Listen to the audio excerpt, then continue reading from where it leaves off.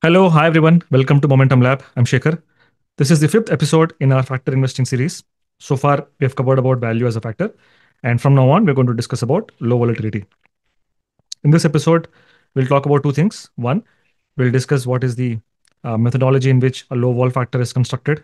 We'll also talk about its origin, and we're also going to show what are the different options that are available for Indian investors to take exposure to low vol as a factor. There are two major indices in India, NSE and BSE, and each of them have versions or variants of low vol indices. So we'll be talking about them as well. So let's get into the video. So the pioneer of low vol investing is Pim van Vliet. He's a Dutch fund manager of Robeco Asset Management. Pim van Vliet has written a book called as High Returns from Low Risk, a remarkable stock market paradox. In this book, he delves deeper into the low vol indexing, a low vol style of investing, where he has shown the backtested results of low vol performing better than the pure benchmark indices in a sufficiently large time frame. I think it's taken from 1920s onwards till 2010 in the US market and is also compared in the European market as well. The other remarkable aspect of this book is that he also mentions a different style that he has chosen called as conservative formula, where he not just combines low vol but also adds momentum and value and calls it as conservative formula. This amalgamation of different factors, also known as the multi-factor approach, gives a superior returns as compared to a single factor index. In India, also there have been quite a few fund managers in mutual fund as well as in the PMS space who've been using a similar kind of investment approach. Now, if you go back to the research that Pim van Vliet alludes to, he says that even he has shown that the low vol form of investing has statistically beaten the benchmark S&P 500 over the last 8 years. And this is not something new that he has discovered. In fact, a similar research was already done in the year 1976 by Robert Hogan, but he's the one who has propagated this idea of low vol investing by actually putting the money behind this thought. So we must appreciate the practitioners who actually have the courage to invest the money, not just the fund that they're running, into an idea that they believe into. And that's when you actually practitioners uh, take an idea and bring to fruition. That's when the idea actually gets manifold multiplied. And now low wall is a one of the prominent factors considered even in India also. There have been a lot of research papers done in the Indian context also to show the efficacy of low vol investing. So I'll be sharing a couple of research papers in the YouTube description. You can take a look. One amongst them is the research paper written by Mr. Rajan Raju and Anish Teli, where they have done a detailed analysis of how low vol investing has beaten the benchmark indices of BSE 100 and NSE 100. So the advantages of low vol, apart from beating the index, usually is that it has a relatively lower drawdown and a quicker recovery rate. So that's the academic point of view. Now let's see what all different options are there for the Indian investors in the Indian market if one were to take the exposure. So obviously you can do it DIY. That is one style of investing or taking exposure to low vol factor. The other way is to invest in an index fund which tracks which mimics closely these low vol factor. So there are two major indices, NSE and BSE. I'm going to cover NSE. Maybe later I'll also cover BSE. In BSE, there's only one low vol index, but in NSE, there are three low vol indices. So I'm going to briefly touch upon the methodology in which these indices are constructed. So it'll also be helpful for the DIY investors who, if you were to construct a low vol portfolio by yourself. So we'll see what are the three different indices, their styles, their advantages or disadvantages, and wrap it up by showing a quick demo of how do you calculate standard deviation, and from there come up with volatility of a particular stock. So the first index that is available in NSE is called as Nifty 100 Low Vol 50. This takes the top 300 stocks in the NSE universe and then constructs the low vol index. The second is Nifty 100 Low Vol 30. As the name itself says, it is a large cap focused low vol index. And then we have Nifty 500 Low Vol 50. This is the broad market, includes large cap, mid cap, small cap, and picks the top 50 stocks based on the volatility factor. Now let's start with the first uh, index, which is Nifty Low Volatility 50. It's a pure play low vol index. So what it does is it takes the top 300 NSE listed stocks by market cap, and then it picks top 50 stocks based on the previous 1 year's volatility. Volatility is nothing but measured as the standard deviation of daily returns. So let me show how do you calculate standard deviation of daily returns for a particular stock or an index, and then it will be easier to understand. So let's go to Google Sheets. So what I'm going to do is let me show this. So we have I've taken Nifty Bs of last 1 year's returns. You can use this Google Finance formula, and I've got the daily prices of daily NAVs of Nifty Bs since 2024 July 1 till 2025 July 3rd. Then what I did, I calculated the daily percentage movement of the NAV. So you divide the current price by yesterday's price minus one. So that gives the daily returns. How much is it moving up or down? Now, since we got the daily returns of this Nifty Bs, let's just quickly populate and see. So this is how it usually fluctuates the daily returns. Sometimes they go up, sometimes they go down, and that's how they usually tend to be. So you see a spikes of high peaks of volatility where it has gone below by 3% on one day and on another day has gone up by 4%. Now, if we were to quantify this bumpiness or zigzagness, then we use what we call as the standard deviation to measure the low volatility. So how do you measure this low volatility? You calculate the formula equal to STD EV and select the entire range. So 0.81% is its daily standard deviation. Now, since we want to analyze this number, we are more interested in a yearly basis. So we're going to analyze this by multiplying the square root of 252. 252 is because of the number of trading days in a year, which is usually 252. So that's what we get as the standard deviation, or put simply, volatility. So this volatility is 12.78% of Nifty Bs in the last 1 year. Similarly, you can calculate the volatility for different indices, different stocks, and come up with a particular metric for each of them. And then finally, you can rank them. So that's what is being done in this index also. If you see the Nifty low volatility 50, they've taken the top 300 NSE stocks. They've calculated the standard deviation of daily returns and come up with the volatility on an analyzed basis for each stock. So you get 300 records, and then you finally sort by them. So that's the first step of sorting all the 300 stocks based on volatility and picking the top 50 stocks which are having least volatility. Now, the second step is how do we allocate weightages to each of these 50 stocks? A simpler way would have been to give equal weightage to all 50 stocks, making 2% each. But that's not how it is done in this index. So this index does allocation of weights to each stock based on risk parity or inverse volatility weighting method. So if you have heard these terms, we've actually shown you in one of our videos called as adaptive asset allocation, like how do you do risk parity weighted or inverse volatility weighted between different asset classes while constructing an asset allocation portfolio. So a similar concept, same concept, in fact, exactly replica of that is being done in this index also.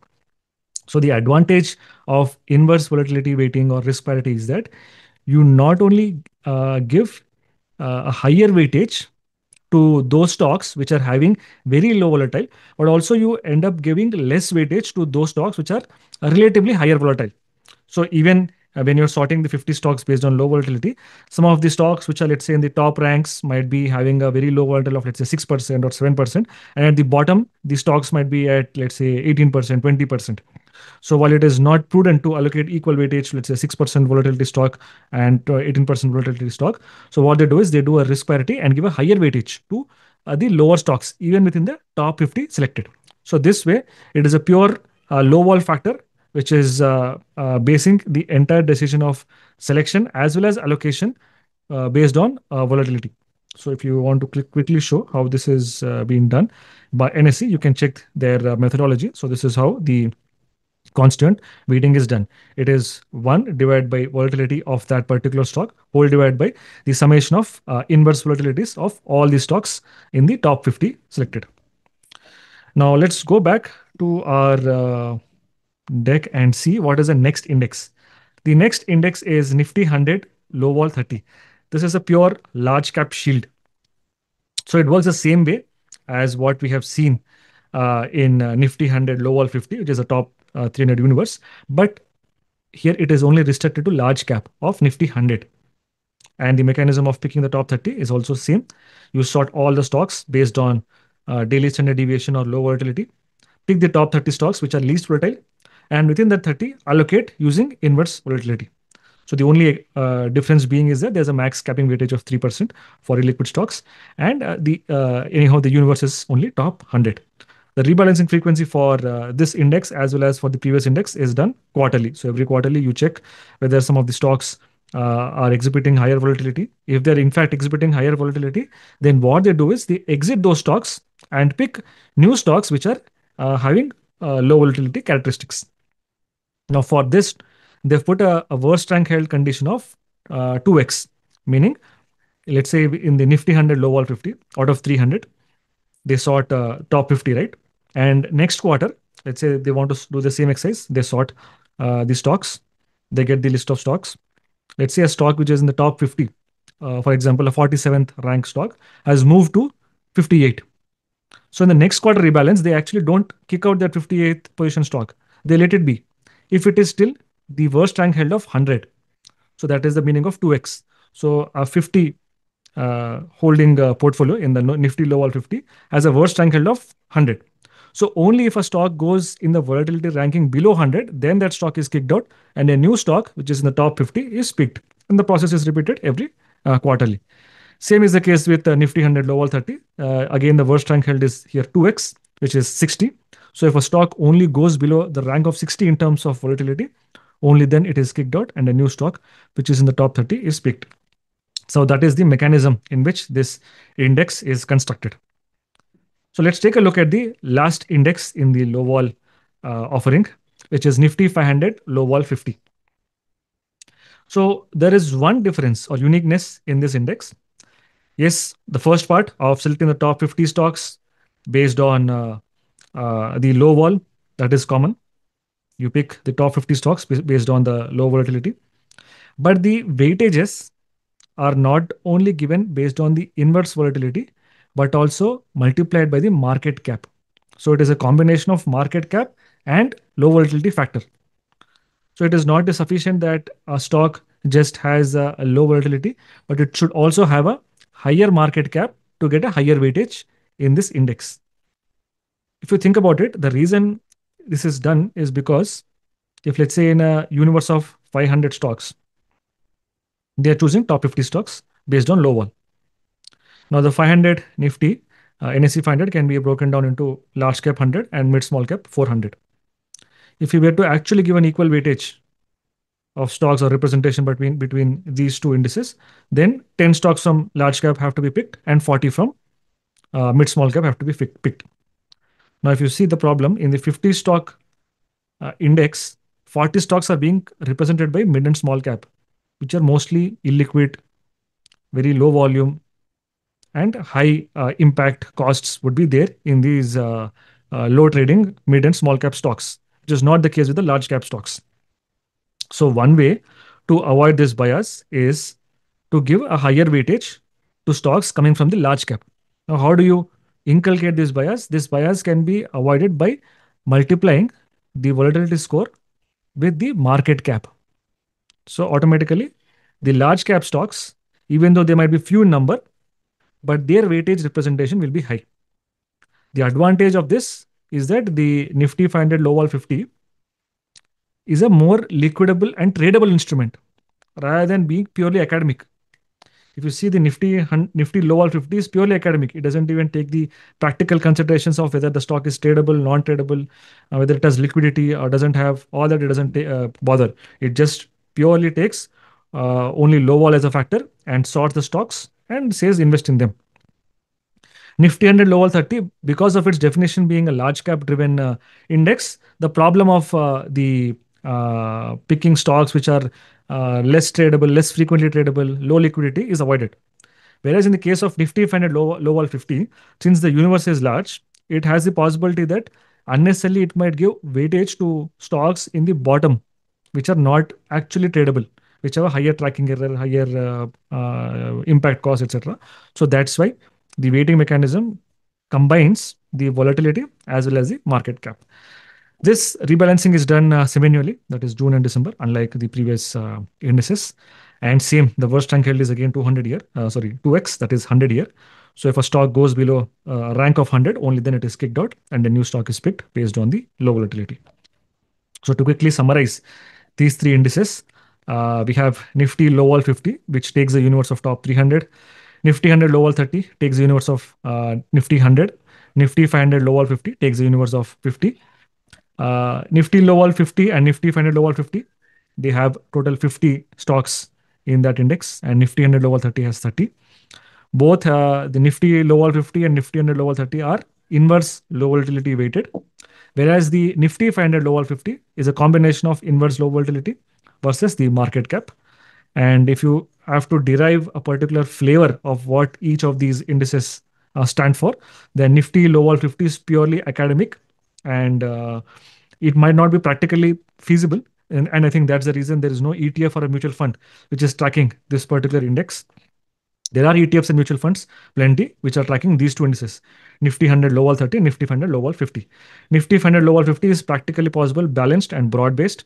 And same is the case with Nifty 100 Low Vol 30. It is also purely liquid and also takes the low vol exposure.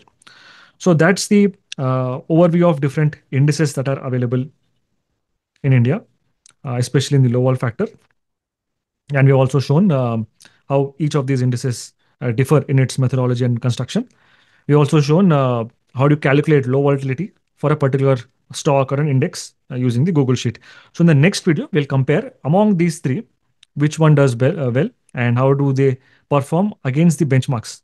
So like we discussed in our previous videos of value, we're going to use our backtesting tool to show, to compare these indices against their respective benchmarks. Let's say Nifty 100 low vol 30, we'll compare it with Nifty 100. Nifty 500 low vol 50, we'll compare it with Nifty 500. And Nifty low vol 50, maybe we'll again compare it with Nifty 500, and also we'll compare one amongst each other and see which one does well on different metrics like returns, volatility, drawdowns, etc. All right, that's all from our side in this video. I'll also be sharing the link of the book that I mentioned in the YouTube description. If someone is interested, please go ahead and read it. It's a light read, by the way, not heavy. Thank you. Have a nice day. Bye.